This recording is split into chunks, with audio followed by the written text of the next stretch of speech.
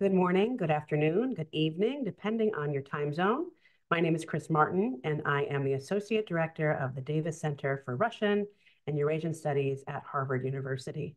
And on behalf of my colleagues and co-organizers, I'd like to welcome you to our sixth of 7 panels in this year's Queer Focus series. With generous sponsorship from the Association for Slavic, East European, and Eurasian Studies, as well as from peer regional centers throughout the US, this series is now in its 4th year, having previously centered on themes such as race, intersectionality, and decolonization. This year's series has been focusing on queer communities throughout Eastern Europe and Eurasia, and I invite you, our audience, to join all the panels taking place this semester. I'll post a link in the Zoom chat after I'm done speaking with details about our final session. All sessions will be live streamed and recorded for future reference in case you should miss any. This year's series was developed and executed by Emma Pratt and Alicia Baca at Ohio State Center for Slavic, East European, and Eurasian Studies, and Zuzana Magdo at the University of Pittsburgh Center for Russian, East European, and Eurasian Studies. I'd also like to thank our institutional sponsors, including our peer regional study centers at the University of Kansas, the University of Michigan, the University of Texas at Austin, UNC Chapel Hill, Indiana University Bloomington, the George Washington University, the University of California, Berkeley, and Arizona State University. And last but not least, we extend our gratitude to the speakers for answering our call and stepping into this conversation, which is so critical for our field. Today's topic is queer focus on activism. And before I hand it over to our moderator, a bit of housekeeping. Please use Zoom's Q&A function to post any questions for the speakers. Any questions that come in through our YouTube channel will also be shared with our moderator. So at this point, it's my pleasure to introduce our moderator for this session, Dr. Lyosha Gorchkov. Lyosha holds a PhD in political science from Perm State University. Lyosha introduced queer studies to Russian political science, actively promoting LGBTQA+ within Russian academia. In 2014, Lyosha was forced to leave Russia after being persecuted for being openly queer professor and advocating for LGBTQ rights. Lyosha is now currently working at Colgate University. In addition to many other posts, including serving as co-president and board member at Russo-LGBTQ, the Russian-speaking LGBTQ Association. He also served as a tenured faculty member at Perm State University prior to leaving Russia, as the care manager at the Alliance for Positive Change in New York, a visiting scholar at Indiana University, and the assistant director of the Pride Center and Women's Center at Slippery Rock University in Pennsylvania. Lyosha, thank you so much for shepherding today's conversation. Thank you, Chris. Thank you, everyone, for being at this call at this turmoil time and turbulent time across the globe, across the world, and especially within the countries we are coming from.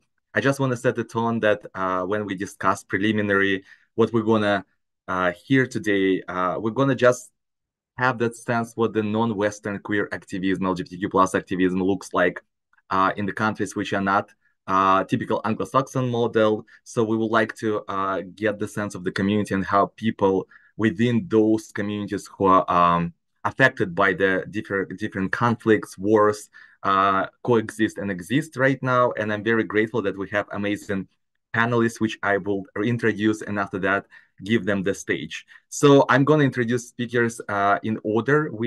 I would like to hear from them. The first is Mahira Soyarkulova, is a queer feminist, scholar, teacher, and activist living and working in Bishkek, Kyrgyzstan. She has led the participatory action studies on lives of LGBTQ plus people in Kyrgyzstan, as well as research queer activism in South Caucasus and Central Asia. She teaches courses on feminism, sexuality, activism, ethics and diversity, and art at IUCA, American University of Central Asia. Mahira also engages in activist artistic practices and community organizing. The second speaker is Zhana Arstykerbayeva, is a human rights activist, journalist, and poet, and the co-founder of Kazakhstan's LGBTQ plus feminist initiative, Feminita. The third speaker is Shota Kincha, He's a journalist who works for OEC Media, a Caucasus-focused online media outlet. He's responsible for reporting on Georgia. Shota was involved in queer activism in the early 2010s, but later became increasingly critical of mainstream LGBTQI plus activism strategies. Shota Kinche was an independent blogger, freelancer, researcher, and invited lecturer at Tbilisi State University and Ilia State University before joining the Social Justice Center, a Tbilisi-based human rights group and an ally of Georgia queer community that helped raise awareness of queer rights among Georgians. Shota holds a master's degree in nationalism studies from the University of Edinburgh and interested in the intersection of gender and sexuality with Georgia far-right groups. He closely monitors local ultra-conservative movements within the context of a broader international anti-gender perspective, particularly the Western influence of Georgian anti-equality movements. And last but not least, Tatiana Shurko, who I am very gladly to introduce because we participate together in one of the projects in Ukraine many, many years ago. Tatiana Shurko is a researcher and queer feminist activist from Belarus, committed to transnational and intersectional feminist horizon activism. Her work is situated within anti-colonial feminist theorizing with a focus on multiple imperialisms within the and between Europe, Eurasia, and the United States. She has been awarded a 2023 American Council of Learned Society Fellowship.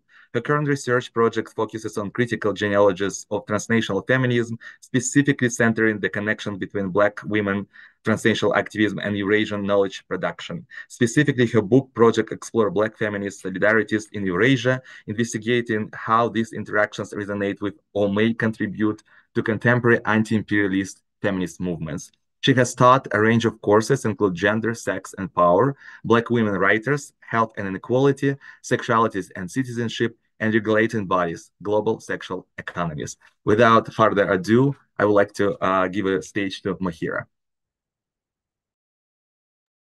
Thank you, Lyosha, and thanks to the Davis Center and all the organizers for bringing us together today. I will use some slides, just kind of to have some illustrations for the points that I'm going to be making. And in my remarks today, I'm going to be just responding to some of the preliminary questions we outlined for ourselves for today's discussion.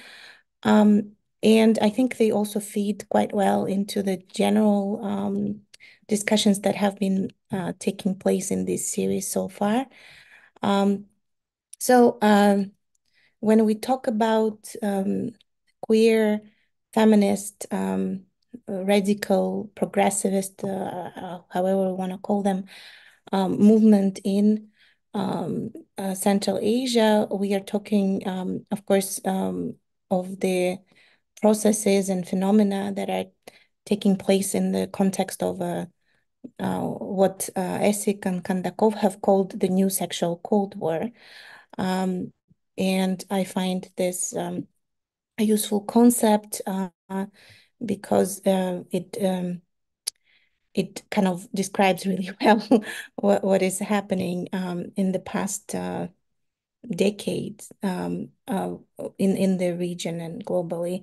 So they describe this standoff that is happening between the supposedly homophilic West, or in Russian it's called Gay Europa, and the homophobic East as the Cold War for the 21st century. In this standoff, the internal kind of diversity within these supposedly homogeneous units is completely erased. Yeah, the complexity, the differences that exist within these blocks become invisible. And of course, it's important to remember how our region, just like the rest of the world, has been affected by a cascade of global crises, including the COVID pandemic, the conflicts that are taking place on international, regional, and domestic levels. But I'm primarily going to be speaking from my own experience as someone who lives and works in Kyrgyzstan. So most of my pretty much all my examples are coming from this experience.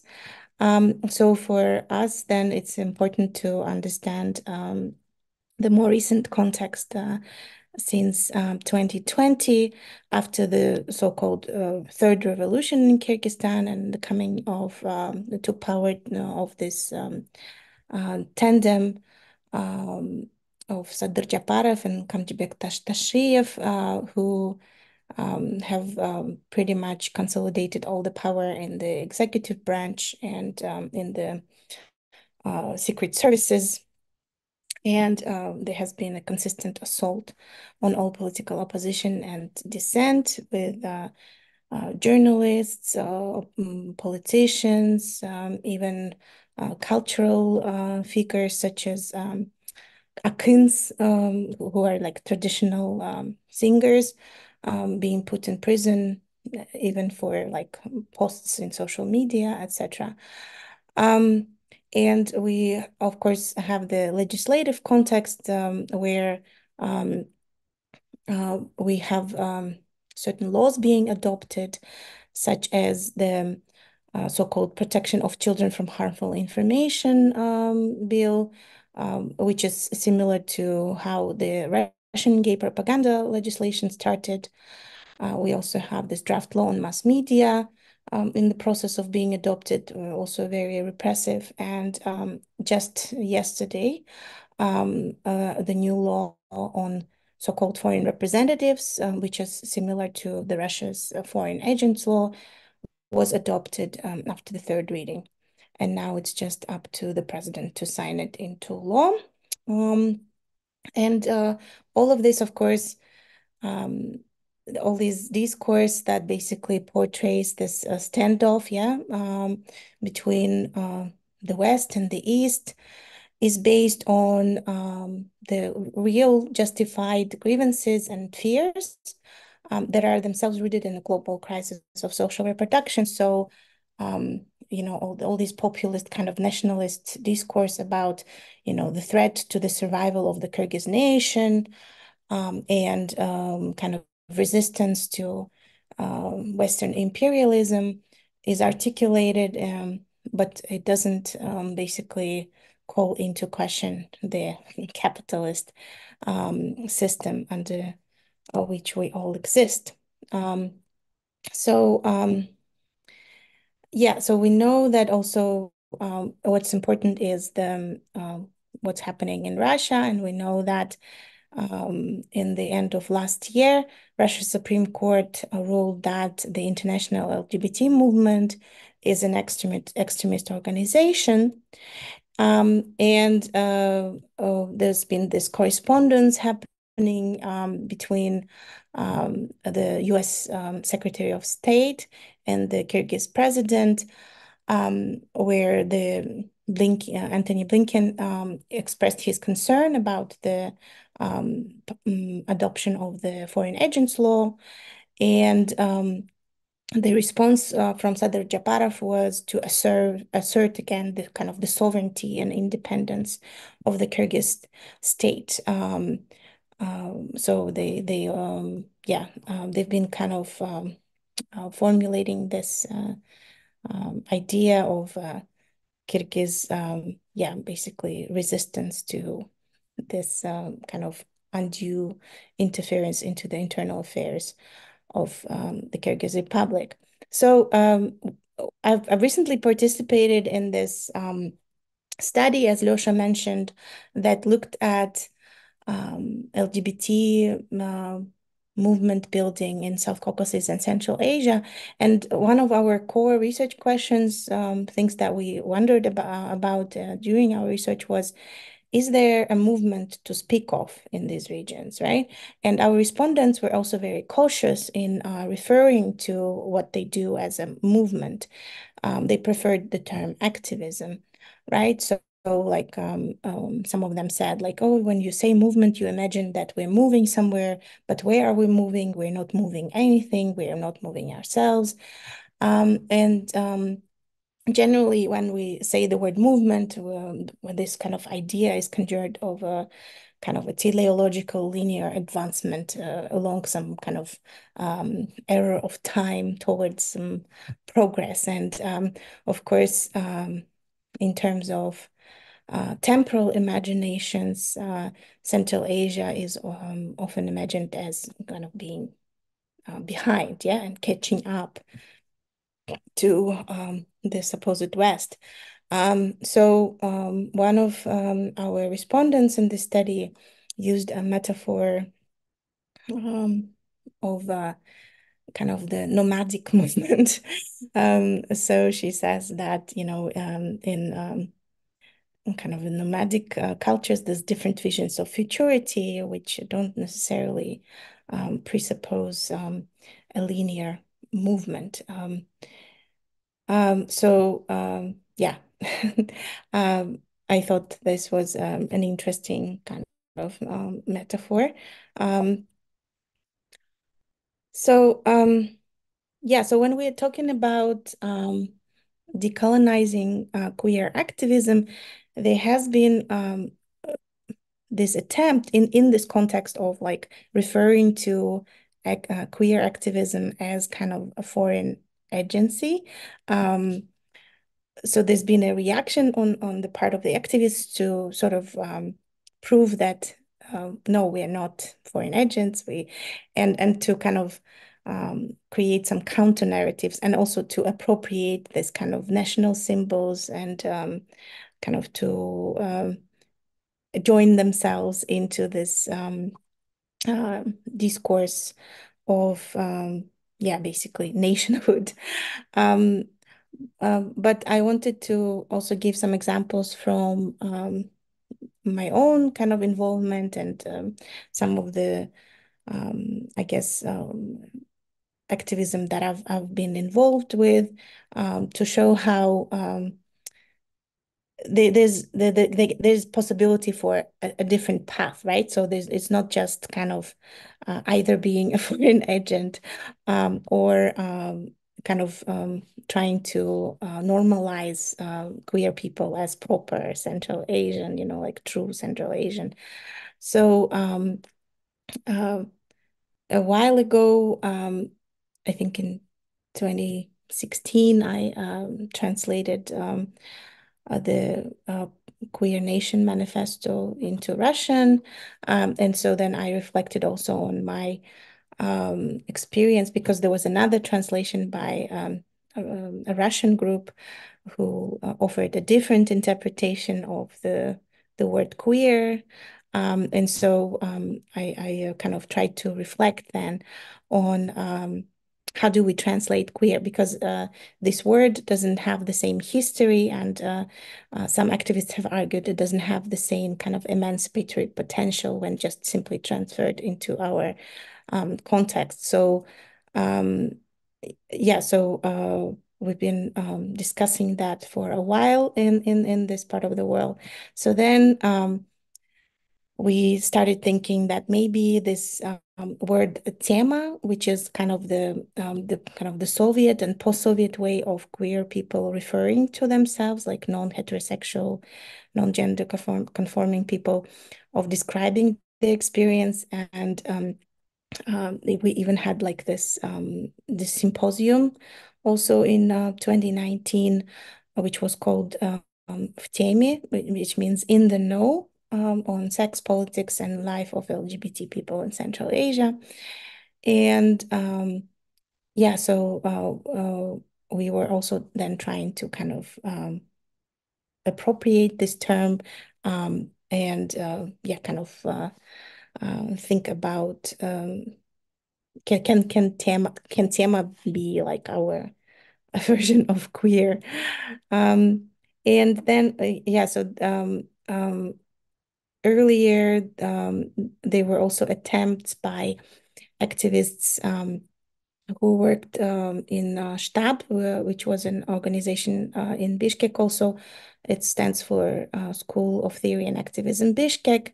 The artistic directors, Georgy Mamedov and Oksana Shatalova, as part of this bigger project about utopian histories of Bishkek city, created this imagination of a queer commune that could have existed or should have existed in Soviet Frunze in the 1970s, right? And so they used kind of a mixture of real and fabricated documents to, imagine a different past.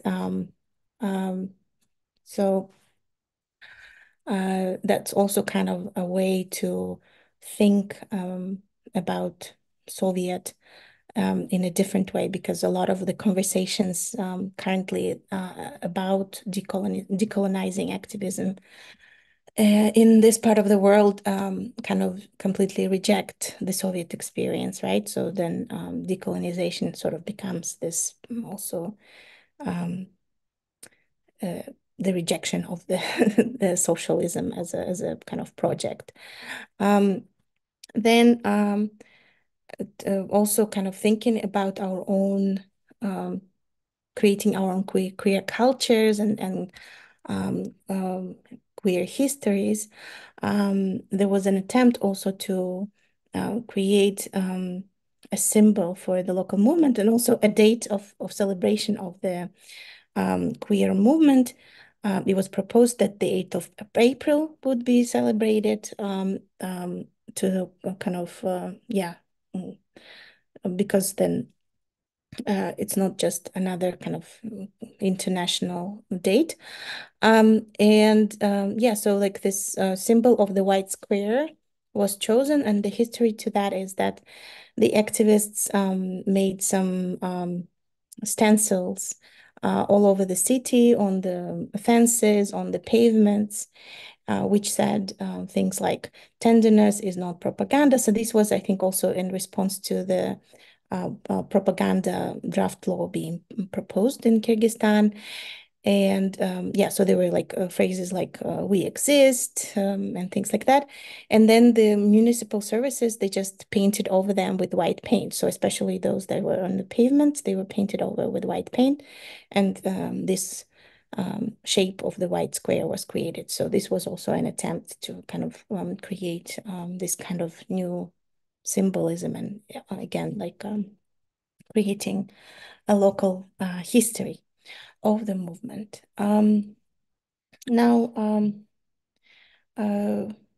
Also something I've been involved in is organizing the Women's March for the 8th of March. So the celebration of the 8th of March has been also the center of political controversy. So you can see the photographs from different years. And each year was kind of marked by some confrontation around important symbols. So in 2019, it was the presence of the Sorry, Makira, I have to interrupt you. We have 1 minute mark. Okay. Yeah. Thank you. Yeah. So basically, the Women's Day kind of also became this locus of contention, and we can discuss that also. I think Shanad is going to talk about the 8th of March struggles in Kazakhstan. So we also have tried to talk about happiness as a project, as a leftist, as a queer feminist project in our activism, and also imagine alternative futures. So this is the cover of the book of feminist and queer science fiction that Janar has also published a story in, and myself. So it was all the kind of activists from post-Soviet space trying to imagine a different future. I guess my main message in response to this discussion of what would decolonizing queer activism for us look like, I think it's very important to move beyond just kind of the surface level, just symbolic or performative aspects of decolonization, and think more about the political economy. Also understand kind of ourselves in the context of the global systems of oppression. And I'm looking forward to what Tanya is going to talk about in her part of the discussion. So thank you very much. looking forward to the discussion. Thank you, Mahira. Thank you very much. And you already kind of made that bridge to Janar. Janar, the floor is yours. Thank you very much. I will speak. I am here at the big conference, so sorry if some noise would come because I'm in a room and while the break is happening. I'm very happy to be here with you. And thank for Davis Center, for Losha, for everybody to join. It's very important we share our experiences and our struggle. So I would like to speak about our activism in Kazakhstan. So as Feminita, we started as LBUQ initiative since 2014, and we started from the very usual civil protest against devaluation of Kazakhstani national tenge. So it was like we didn't foresee that that moment would become a turning point for doing our next LBQT activism. So we started in 2014, and for us it was very important that we taking in the team and we presenting ourselves as LBQ women, and then we started to be allies to transgender initiatives. That is why we always say LBQT women. And this picture, this how to say the content of the team is still like that, LBQT women. And here I'm coming to the point of criticism of gay activism, which in Kazakhstan I do not see. So gay individuals, actors, actually, they do social entrepreneurship, which of course I really appreciate. We do need clubs for dance, to hang out.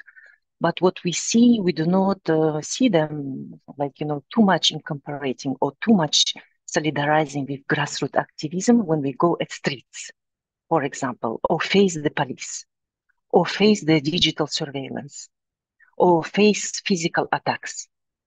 This is the point where gay activists look like somewhere disappeared. That is why I always have this critical point that in Kazakhstan, these are lesbians, bisexual, queer and trans women who go in forefront, who fighting, who struggling, and who facing the violence. And I'm criticizing gay activists because we do not see too much solidarity, even if we are organizing another events that look much more safe. For example, 8th of March meetings and demonstrations. In 2021, we had historically first allowed by the local administration. So in Kazakhstan, the law says you have to just apply. You just send the application. But in practice, you have to have a permission.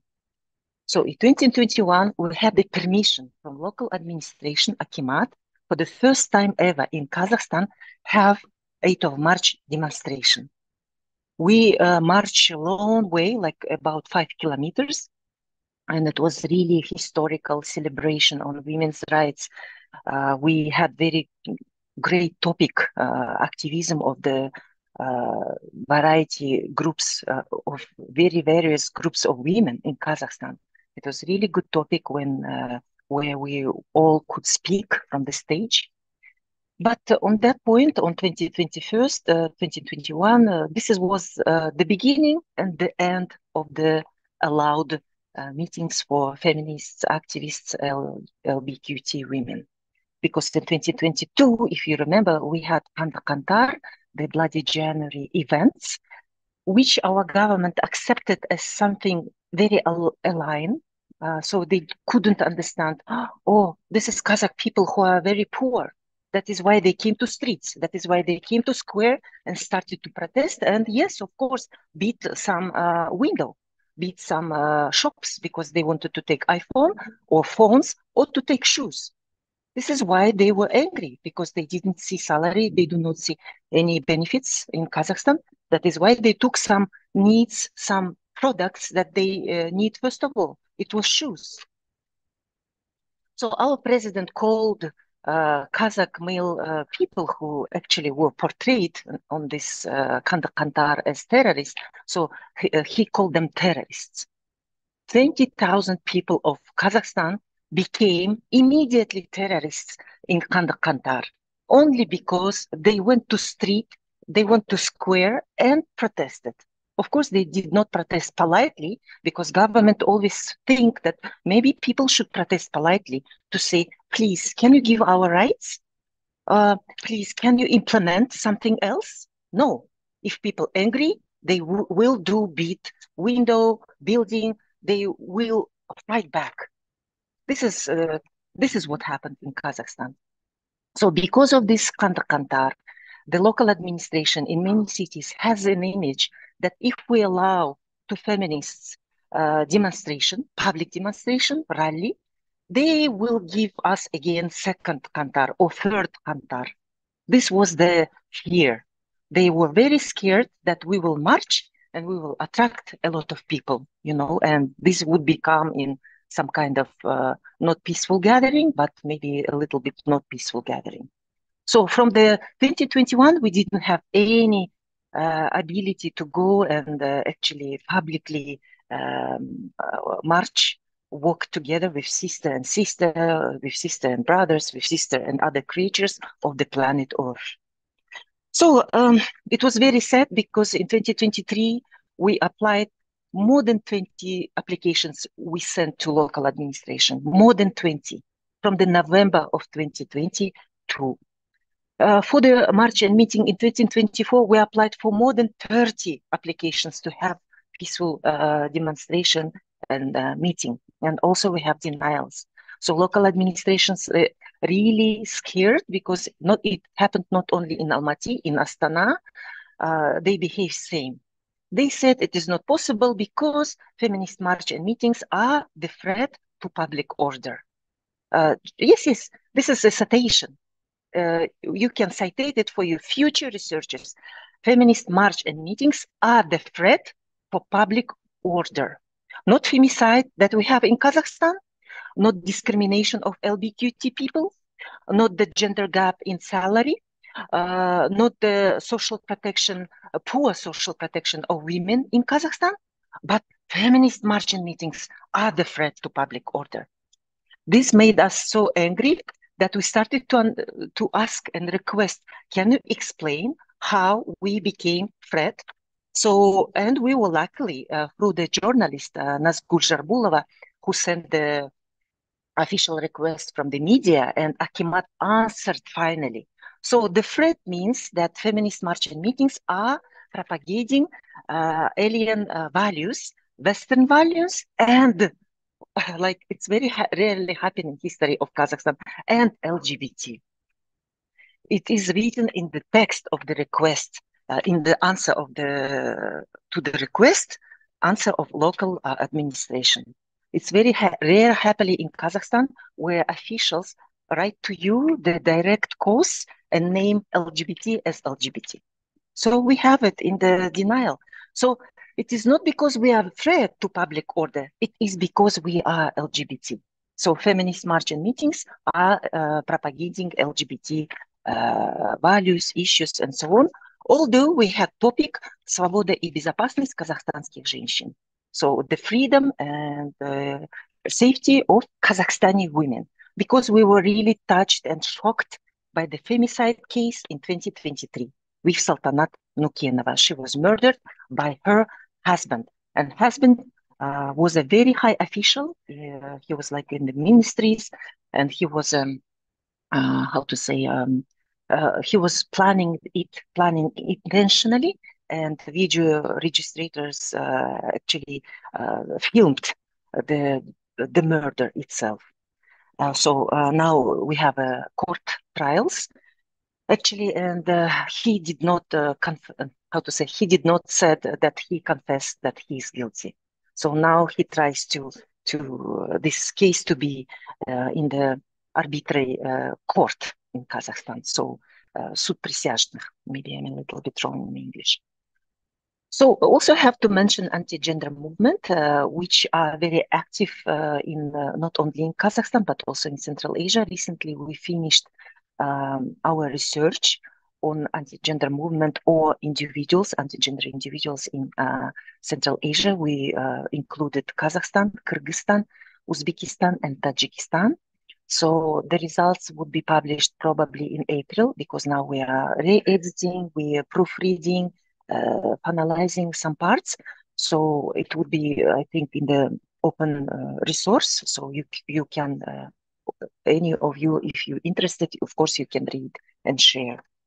So what is very interesting there that we found on the case of Kazakhstan, the connection to Russian anti-gender movement, even in the visual that they share with each other, for example, how videos should film, right? Or how posts should be taken and put into Instagram or in TikTok. So even that kind of format, they have a special, how to say, standard form for that kind of messages. They become popular in Kazakhstan because of actually COVID epidemic, because anti-gender activists started to organize their own organization, which expressed doubt to the government of Kazakhstan. So that was a bridge to come into too big a population of Kazakhstan and say, we will not agree with your politics regarding COVID and prophylactics and prevention of COVID. So that is why a lot of people came to them, and now they are really big numbers. There are a lot of activists who support them. After this anti-vaccination, so they put attention to that, but of course they spread anti-vaccination agenda. Of course, they do not believe in science, just imagine. So they started putting comma and said, oh, actually, we are against the law on domestic violence.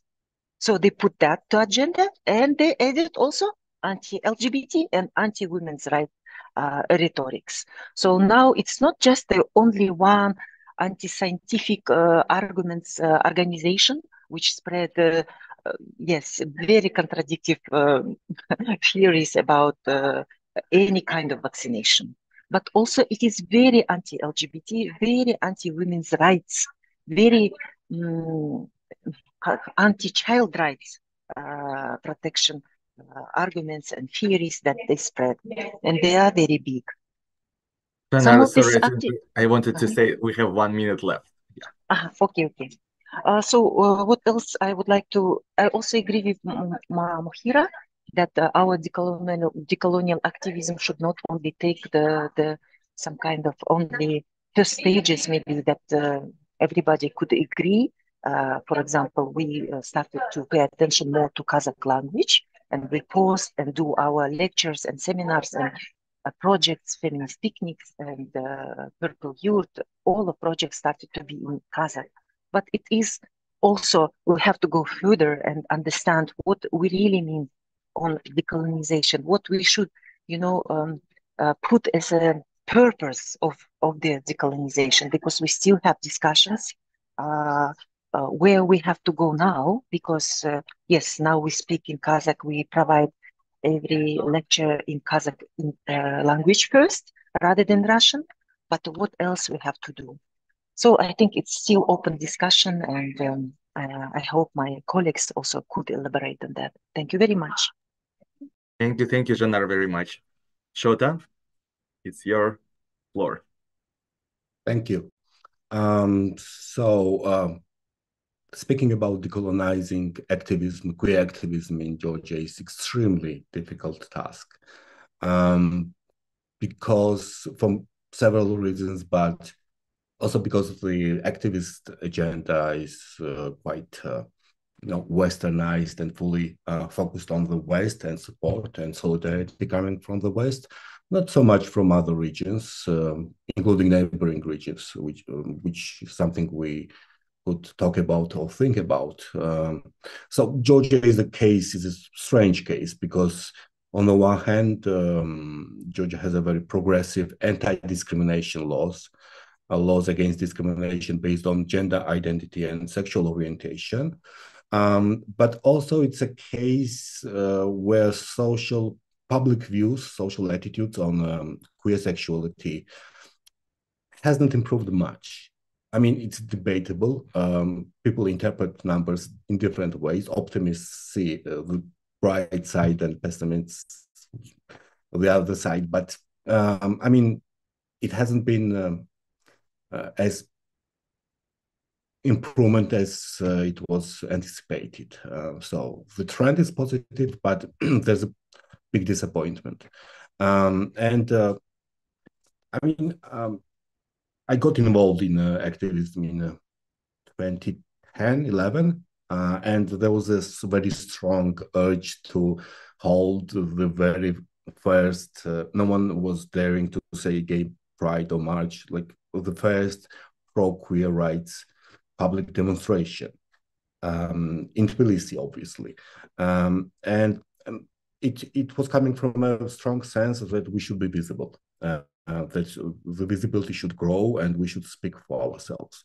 But like looking back now, we ended up with different reality. Like ironically, we might have misinterpreted or misunderstood visibility because we ended up with the visibility of the topic, the issues, so to say, while we don't have many publicly out and outspoken queer people advocating for their rights, speaking like speaking about themselves and how the system oppressive is, how it influences their lives. And unfortunately, sometimes it happens when queer Georgians have to flee the country and take refuge in European countries. So it's a very sensitive topic, that this reality. And so in the first years of the activism, I saw a big problem in this male-dominated gay activism, frankly, to hold the very first queer march in history of Georgia. And it was like a weird zeal to enter, to write the history and be in it. And it was like, it kind of became a bit toxic.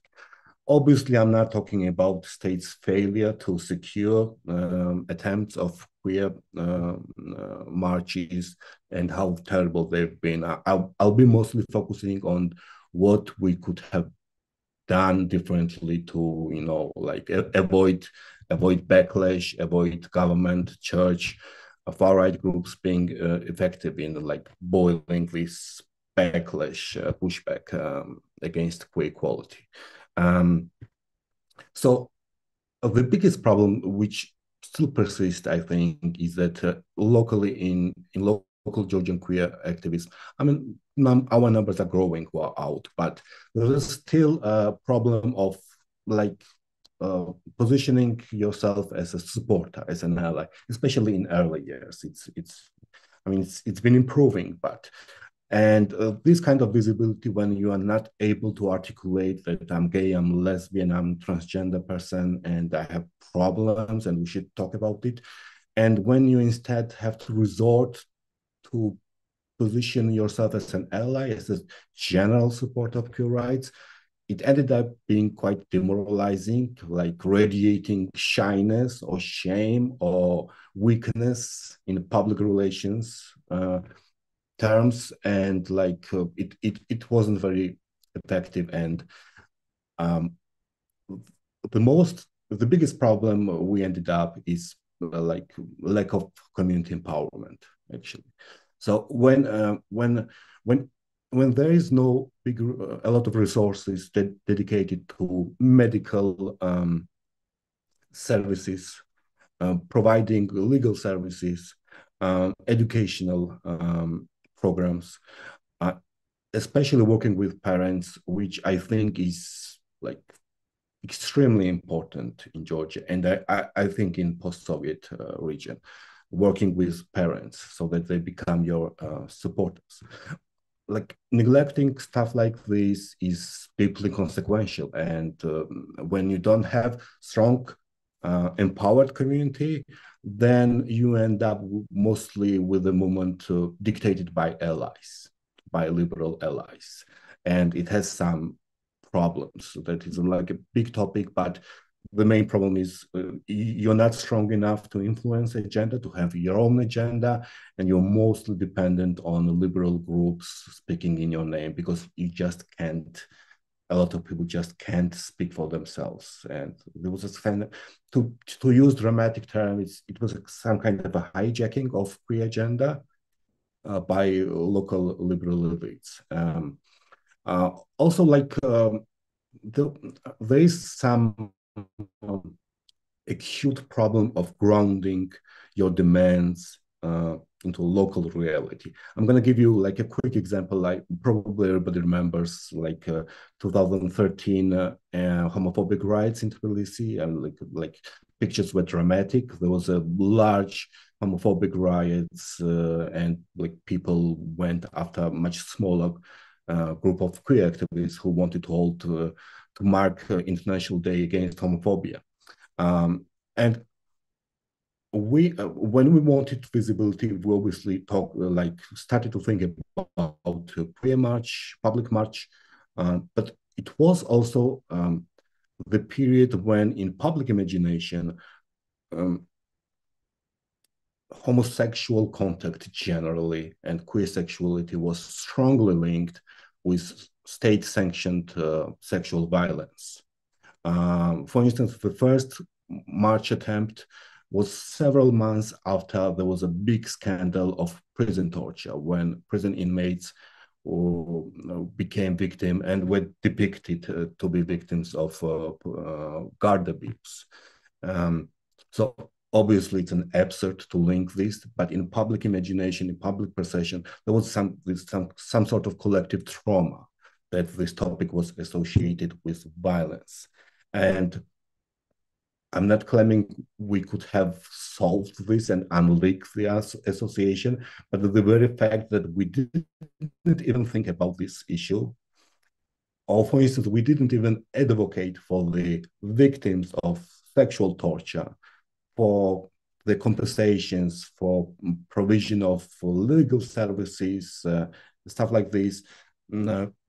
Like it points out in retrospect at our naivety, like that we were focused on very Western concepts while ignoring local realities. And like another big problem beyond like weak community, like lack of community empowerment, another big problem is a geopolitization of queer rights and equality generally.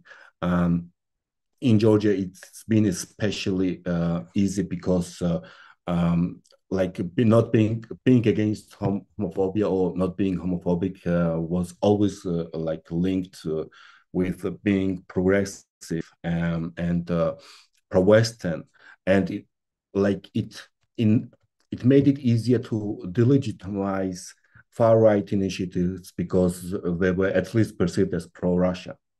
But this is slowly changing. This had been changing among far-right groups, but now it's the government actually doing that and rebranding, selling conservative initiatives like the law against LGBT propaganda, which we are anticipating now, as a very Western, Hungarian maybe, copy-paste. And in fact, the challenge is that it could be actually a copy-paste of urban law.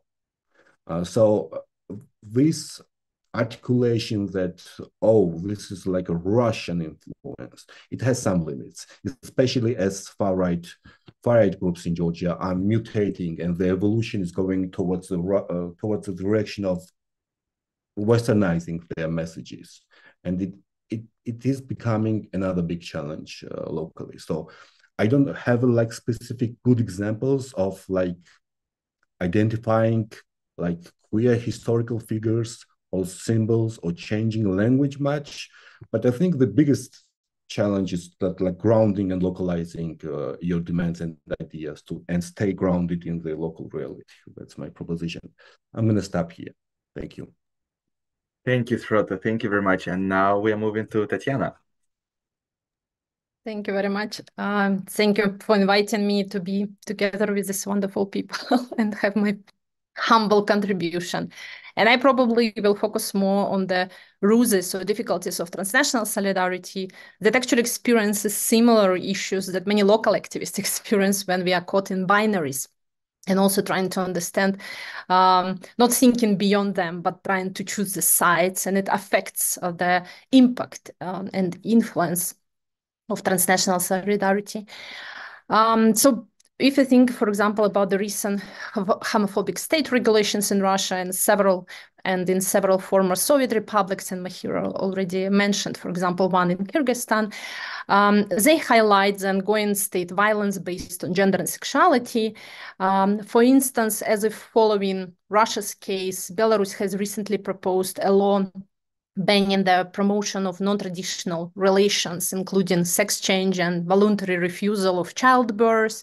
So even child-free ideas can become prohibited. If enacted, this law could lead to increased political persecution of politically active Belarusians associated with queer communities or engaged in reproductive or gender justice advocacy.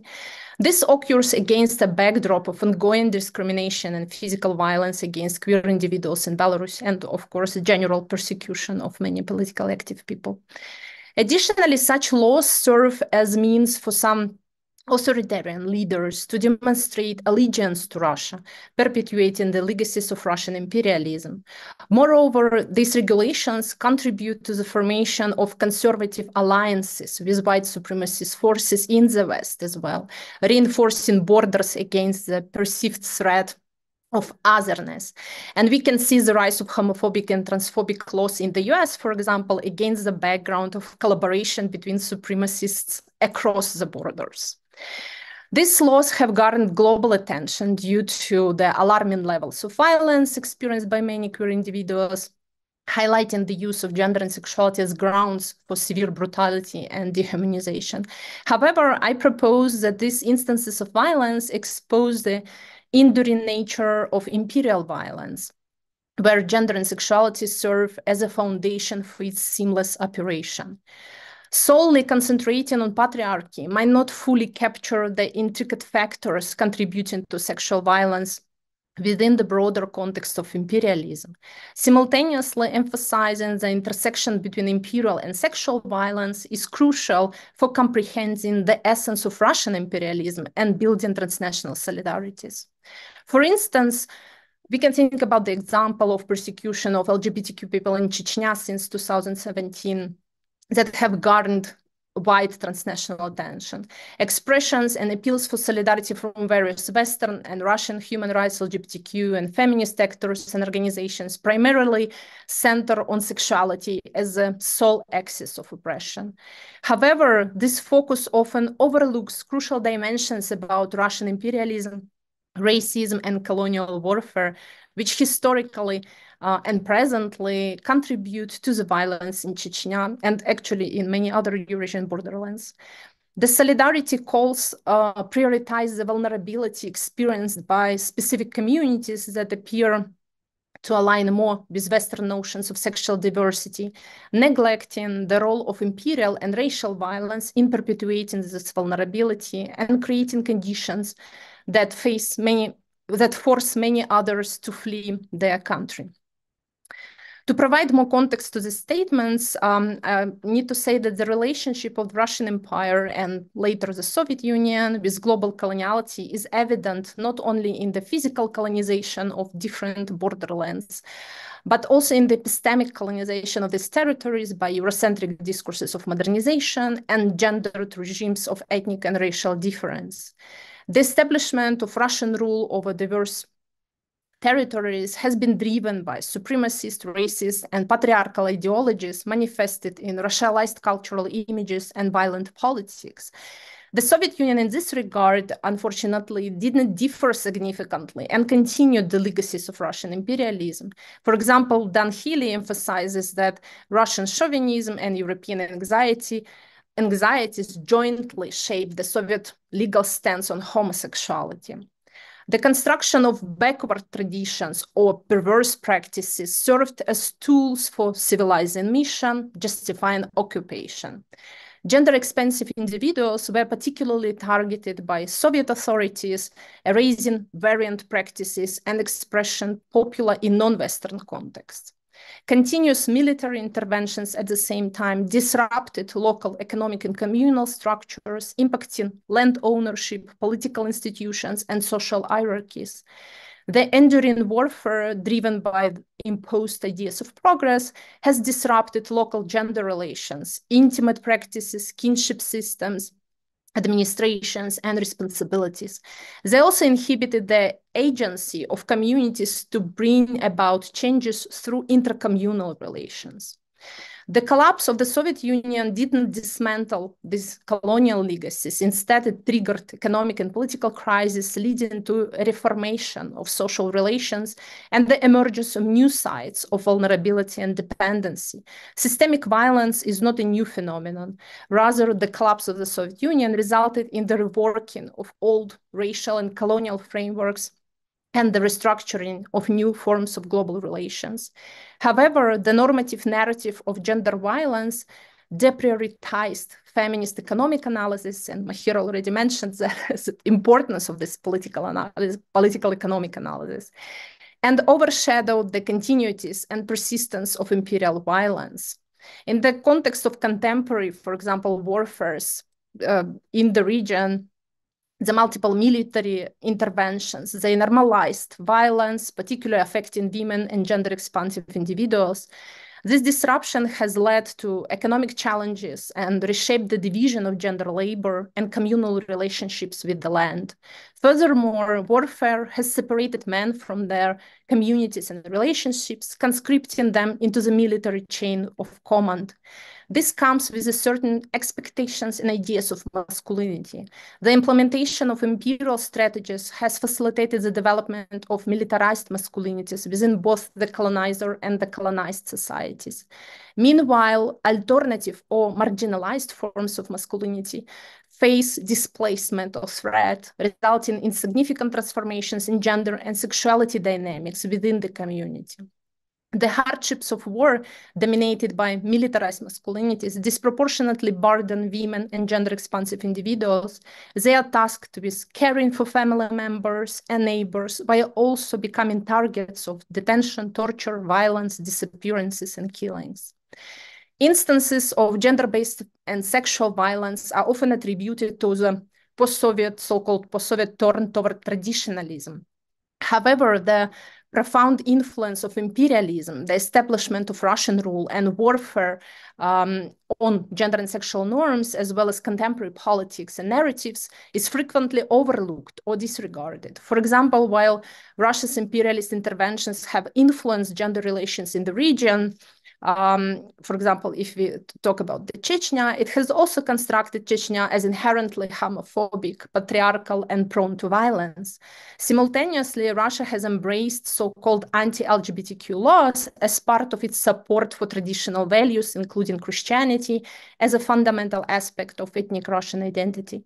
Unexpectedly, while opposing state attacks on sexual rights, some LGBTQ scholars and activists in Russia have also discussed the persecution of queer people in Chechnya through the prism of conservatives and homophobia as inherent features of Chechen traditional culture.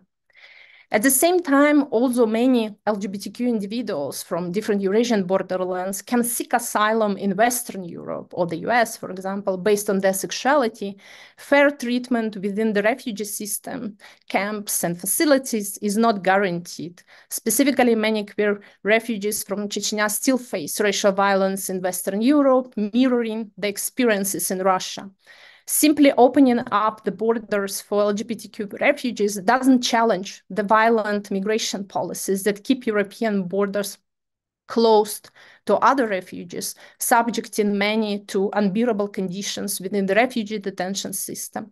In this context, Western solidarity with LGBTQ individuals in Chechnya or other Eurasian borderlands, while driven by the intention to protect and offer political support to vulnerable groups, allows the West to maintain its self-image as a bastion of freedom, but only for select subjects to join this freedom archipelago. Transnational feminist solidarity, queer solidarity, should intertwine the analysis of gender and sexual oppression with a critique of racism, colonialism, and nationalist militarism. This focus necessarily involves grappling with gender and sexuality as tools of coloniality and raises questions about Eurocentrism, together with Russian centrism. The example of Chechen queers illuminates the dire and urgent need to recognize the interdependency among multiple systems of domination and how identities of race, class, and gender can either enhance or diminish the marginalization of LGBTQ individuals. Expressing solidarity with LGBTQ people from Eurasian borderlands requires acknowledging how structures and relations shaped by colonial regimes impact gender and sexual relations, affecting all members of native society. True liberation for LGBTQ individuals demands not just addressing homophobia, but dismantling the political economic system influenced and fueled by imperialism and militarism. And in this sense, I want to say that gender violence is not just an affect or a side project of the empire. It's actually a core project of the empire, and all institutions reinforce it again and again through different mechanisms. Thus, current state projects that utilize gender, sexuality, and race to ethnicity to engineer the nation and control discourses of social difference illuminate the lingering effects of colonial relations. Historically, gender and sexuality were tools of domination through which ethnic, religious, and culturally so-called backward others were subjected to the civilizing mission of the empire. Today, we witness the continuation of these logics in new contexts and conditions, yet it's still aiming to expand power. In this context, I refer to both imperial formations, Russian and Western, for which gender and sexual politics serve the goal of safeguarding the borders. For example, scholar Piro Regzepi analyzes the colonial logics behind European... Yeah, I want to interrupt. We have 1 minute left. Yeah, I have just a couple of sentences.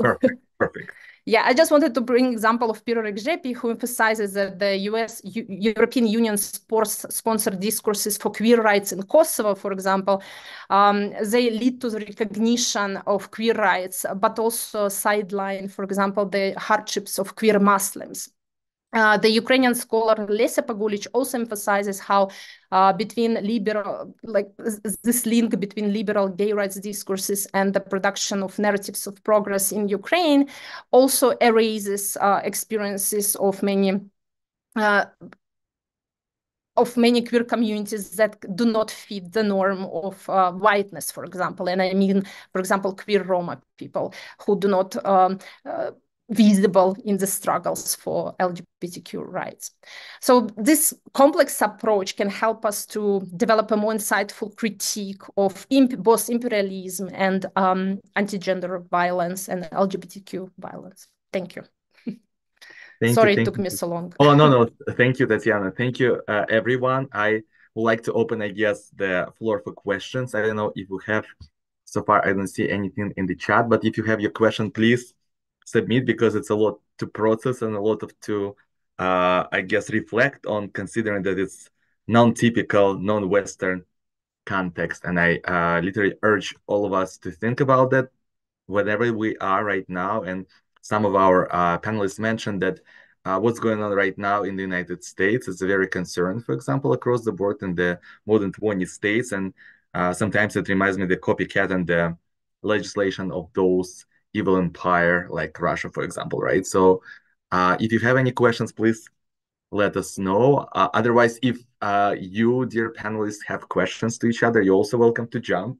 I don't want to deprive you from that opportunity to discuss amongst yourself as well something. Because I have taken a lot of notes, but I don't want to ask before people in the audience. Yeah, if I may just on the point of copycat laws, so this foreign agent law, or in response of President Japarov to U.S. State Secretary, he says it's actually modeled after the American law, which was introduced in the post-war years. Yeah.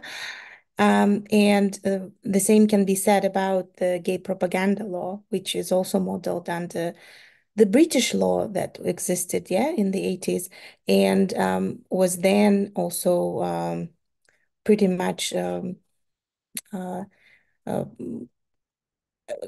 of there's an alliance of like American evangelists and right-wing politicians going around the world and basically pushing this legislation through various parliaments across the world, in Uganda, in Kyrgyzstan, like there's kind of documented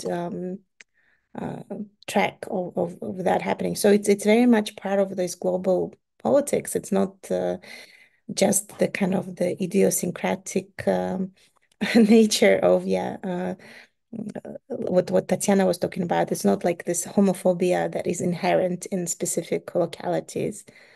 It's part of global politics. Thank you, Mahira. That's exactly what I was thinking, and you're absolutely right, because if we look through the history of formation of homophobia, institutionalized homophobia coming from the Western world with the conquest, right? When the Spanish conquistadors came to the South America and deprived them from their own authentic selves. What I want to ask you, I have a very interesting question. I know we don't have all the remedies and answers, but do you think there is a hope? And I know we all, in the United States, the world hope is now everywhere, but in your continuums, in your localities, do you think there is any hope or any strategy how we can sustain the community, and how you sustain as activists and researchers and intellectuals, how you take care of yourselves within all of that? So what is your tactics and strategies?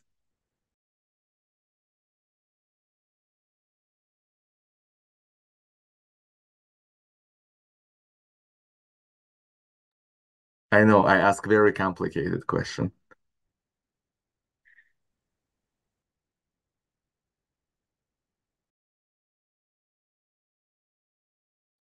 So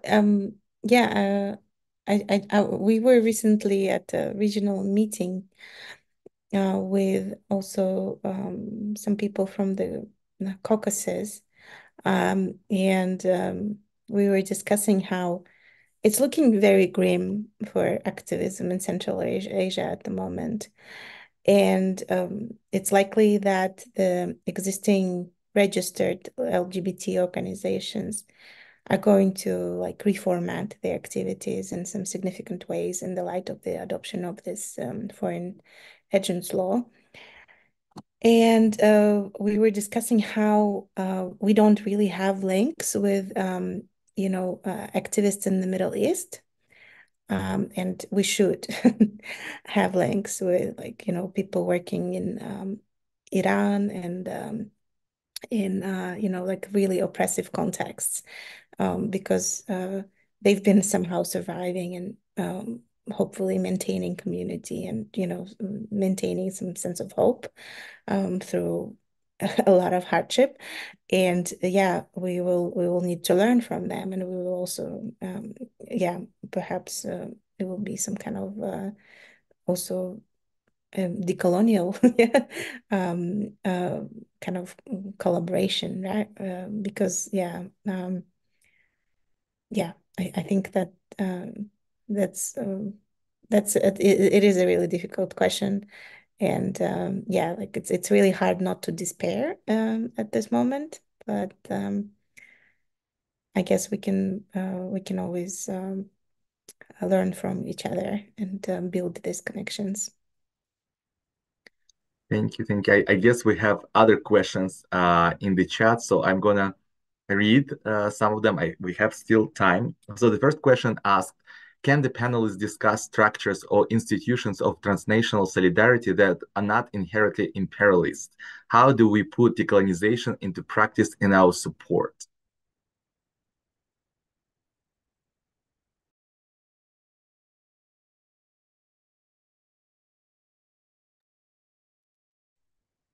I guess this question relates closely to what I was talking about. Yes, I'm pretty sure there are initiatives and networks that strive to be anti-imperialist. I think that anti-imperialism is not some goal that we that we can achieve and then the work is done. It's like a constant process of learning, and people try to be anti-imperialist and to be in solidarity with each other, though it's always uneasy. So those solidarities are very uneasy, they're sporadic, not often structures or institutions. I don't think that institutions, if you mean, for example, international organizations, can be anti-imperialistic because they depend a lot on the funding, donors, etc. But grassroots initiatives can be, and they are, just a question of learning about them and learning from them. So I hope that answers. Thank you, Tatiana. Anyone wants to answer or have thoughts on that? Okay, I'm gonna go to another question. Another question we specifically have for Mahira. So Violeta asking, she was late for start of your speaking. Please clarify your thesis with reference to author regarding war between hemophilic West and homophobic East. Not only societies are heterogenic, but the same Russian government and official think tanks, intellectuals are consistent of LGBT people. Those Putin servants in RF, Russian Federation, academia, industry are for his, I cannot, SMO. If you can clarify what SMO means, I will gladly appreciate, as well due to their activities. So basically to clarify your thesis between hemophilic West and homophobic East, because society is heterogeneous per se.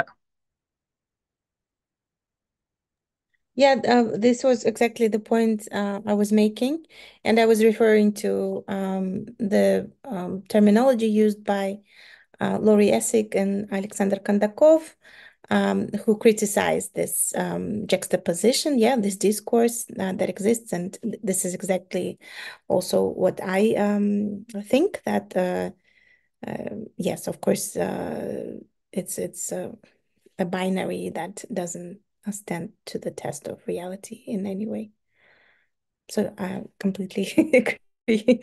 And yeah, sorry if I didn't make my point more clearly. Thank you, Mahira. Another question we have, I guess, for everyone, whoever wants to answer. What are the relations between queer movements and opposition movements in the countries you focus on? And what concrete recommendations will you have in overcoming authoritarianism in Belarus, the South Caucasus, and Central Asia? Shota, yeah. Yeah, very quick observation. I think it's super important to have your own agenda and like push and like take whatever you need from liberal groups, but also have a space to choose what you want, how you want to be done, and not being represented by them, basically. Like a very quick example against overlying on liberal groups. For instance, in Georgia, one of the most like queer-friendly libertarian actually party is Girchi, and like they're very open to their queer members. They seem safe, and they're super outspoken against Georgian Orthodox Church, which is like one of the main sources of homophobia in Georgia. But when the government recently proposed to legislate against LGBT, so-called LGBT propaganda, they even doubled down, like even last year, saying that, you know, gender should be entirely scrapped from Georgian legislation, from every law, because it's a weird concept that we ideologically don't accept. So my advice would be accept anything from liberal groups and don't be too naive. I mean, there are no perfect allies, but some allies may end up being quite problematic when it comes to social security, social benefits, housing, a lot of stuff that has to do with social justice. You may find that the liberal groups are quite an awkward allies, unfortunately. That's my comment. Thank you, Shota. Any Janar? Yeah, I could add that with nationalist group, it's very hard to find a common ground because they're very male-dominated. And we saw some examples in Kazakhstan how they actually used the very famous, how to say, speaking women heads, as to say. But in the end, this women were left. So it's a big lesson, again, to everybody that patriarchal nationalist groups, even they say something on the ground, we could, a little bit unite. I mean, for example, they speaking about, of course, let's divide more from Russian influence or, that kind of practices. Yes, we do agree. But the preliminary, like, very, very male dominated, and it's very hard to put even one voice inside of this group because of what they speak is male prism. It's patriarchal prism to the world, to the activism itself. So for us, it's very hard, to come to them, even have discussion because you will not hear your voice. So that is why it's difficult. About the second part of authoritarian regime, we think, as Feminita, I will speak only on behalf of Feminita, that women should, demand more than now because we are not still represented in the state affairs, and actually go and vote every time because we lose this opportunity, and that is why there are a lot of false statistics happening. We have to vote, monitor the votes, not just do the revolution, because we saw the results of revolution. Some person in the jail come to the presidency, and you do not know this person. And this person then becomes to be a big friend of Committee of National Security. They are like two-head dragon now in Kyrgyzstan. I'm speaking on the case of Kyrgyzstan. So we have to do maybe this revolution like through the methods that we could use, like voting. That is why, for example, I ran election for Maslihat to show the example maybe how we can solidarize and unite around this process. And also demand the the concept itself of reproductive right. We are speaking to young women now, to young girls, and saying, do we actually need to bring a child to give a birth to child? We have to ask ourselves, do we need, like, we start in the discussion, is it necessary to every woman in Kazakhstan to bring a child? I know I maybe now sound a little bit like too sharp, but we try to speak it like and discuss it so everybody can say their opinion, because it seems that we have to demand something that nobody could then say, oh, you cannot do that. Yes, we can. We can not to bring children to the authoritarian regime, and how this regime would stand without people. Thank you, Janar. I guess you touched a very important point, and the question. Sorry if I rain on somebody's parade, but recent development in Russia with the death of Navalny, I will say that personally I'm very divided about him because he never brought up LGBTQ plus or women's issues, right? So he was nationalistic, and that's why we mortify the person who does not even or did not. He, of course, he empowered a lot of young people to go and protest, but they do not include the important topics. The same with within the United States. What I'm observing right now, that women's rights of abortions, right, or trans rights usually are not on the agenda of cisgender, gay, white, populated male activists, and it's very disheartening because they say, oh, at least we have same-sex marriage, we can get married, right? But what about other if they take that right from trans person to play sport, or from the person who can give birth, it could be you next time. That's what people, I guess, do not realize, and really appreciate your point on that. So there is another question for Violette, from Violette. I'm going to read because Janar, she's thanking you for including critical perspective. What is your opinion regarding not only businessmen at gay clubs, but about academicians or academics who receive careers benefits without help to grassroots groups? Do you know such terms as grant eaters, grantayedy, or cases of creating hoax stories about repression in order to receive status of queer refugee in Ireland or other countries? What we do not do in Feminita, we do not help with the affirmation letters. There are a lot of requests to Feminita to prove that letters. We do not prove it to lesbians, to bisexual, queer, or any person. We do sorry, but we work for our land, for the Kazakhstan, where we do live now. I'm just now in New York. But I am from Kazakhstan and I do work in Kazakhstan. And I want to kiss women in Kazakhstan. And I want to flirt with her in Kazakhstan, for example. Exceptionally, that forums that Mahira said, I flirted also in Georgia.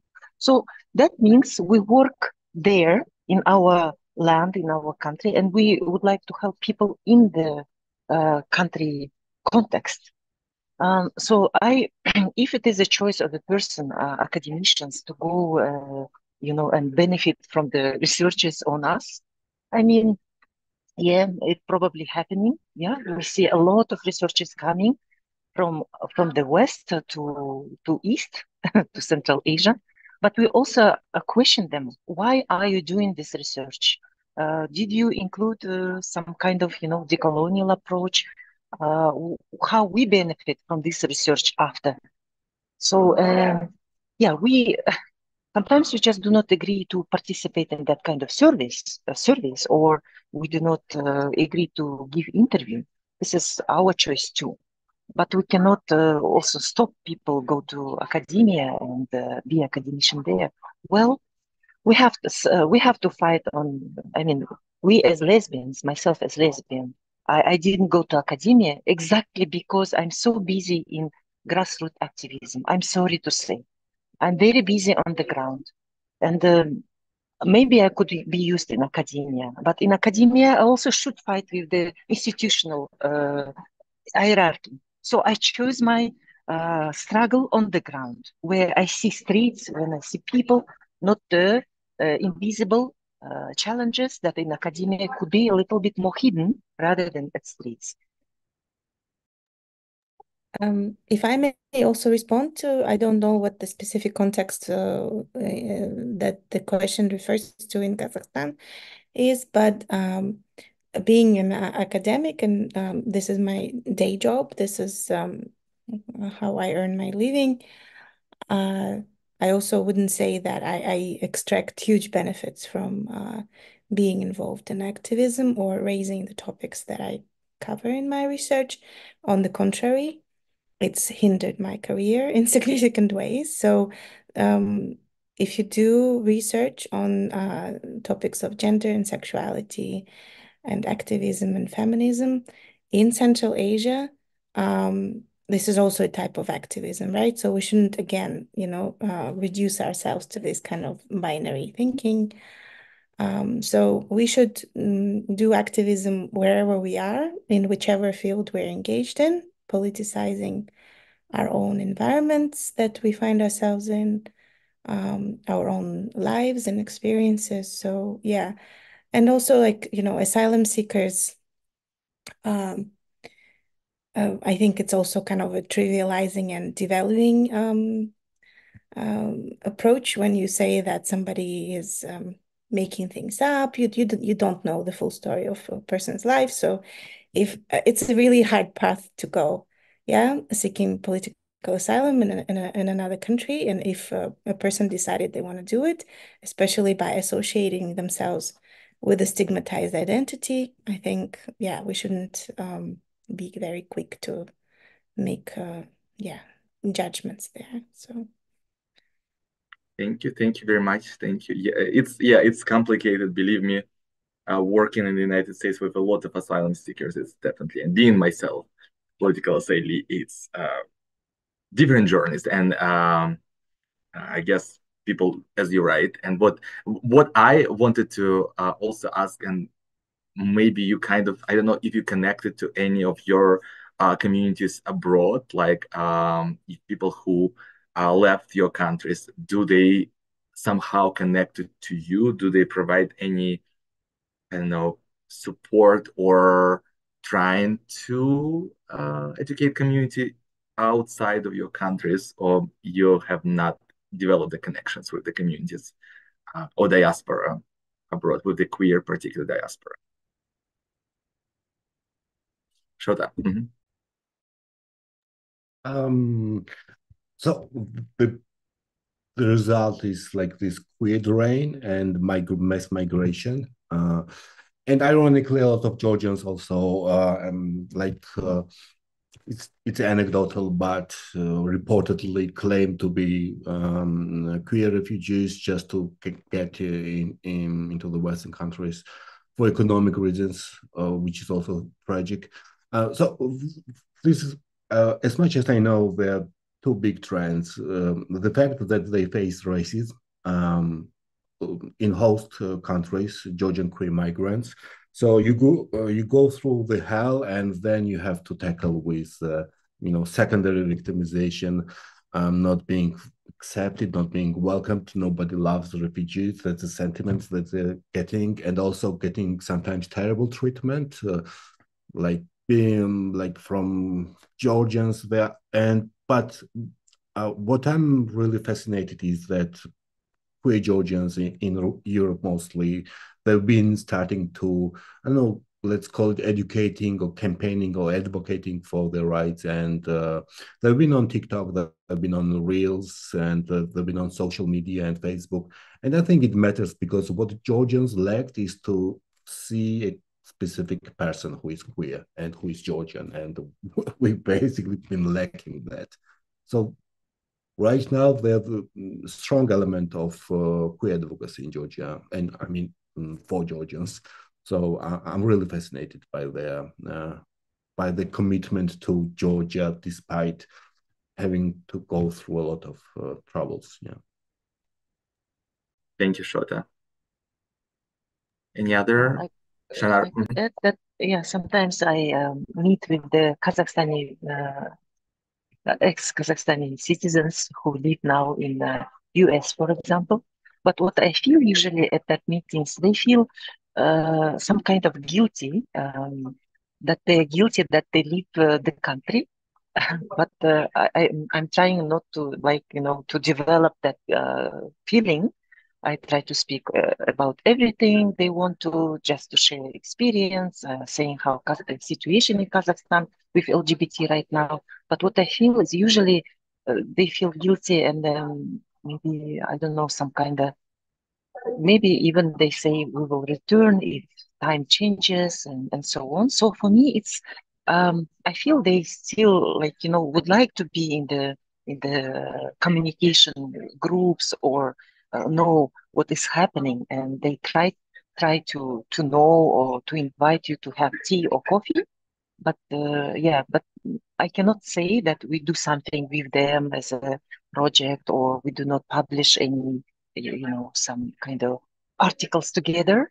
If it would happen, of course, I would be happy and open.